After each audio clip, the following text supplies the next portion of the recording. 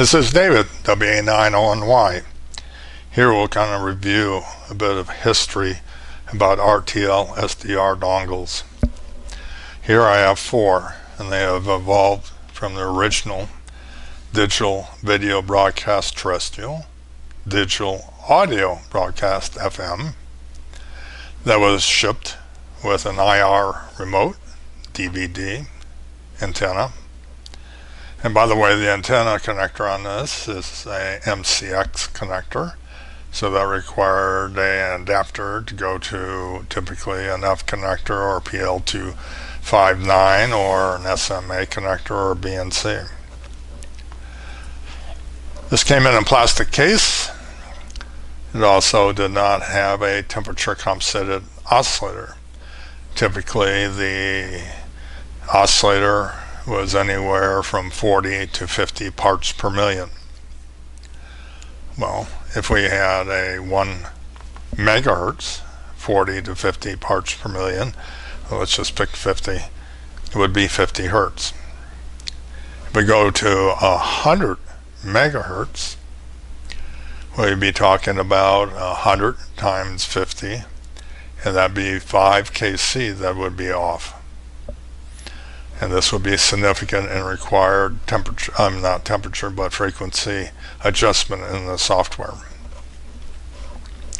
Well, over time, it was wasteful to ship an IR remote and the DVD.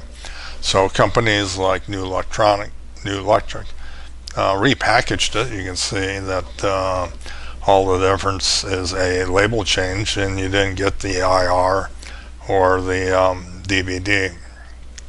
Also, they put the tuner chip, R820T.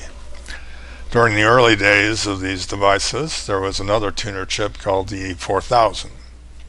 And there were differences in capability between the E4000 and the R820T. Unfortunately, the E4000 went out of production. You still may find some products with it in, but it is not in production anymore.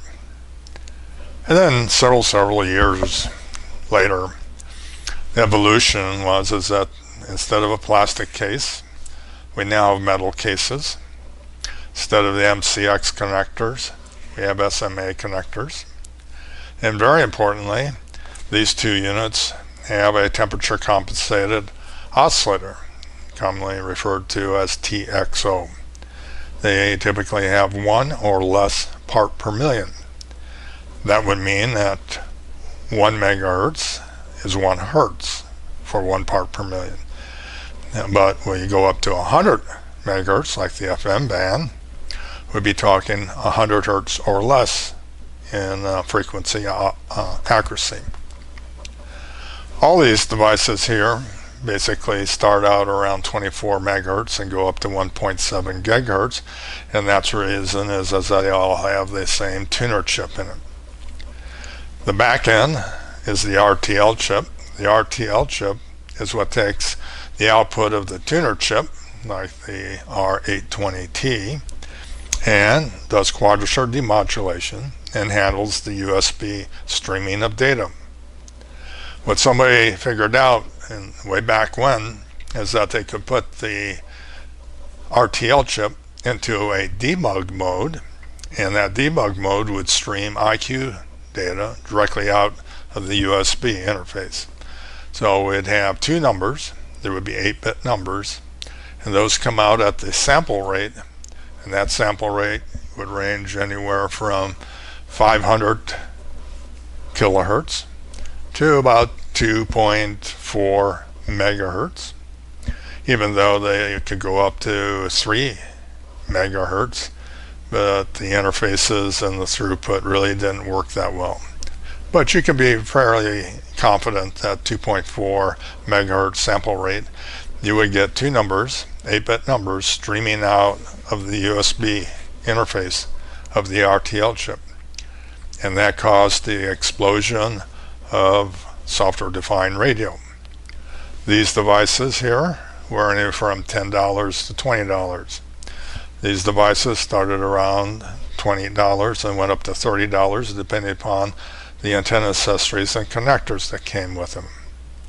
And this would, it basically created the whole exciting realm of software-defined radio at an extremely low cost based on commercial production product in Europe that was for video, digital broadcast, and FM. This is David, WA9ONY, 73 and QRT.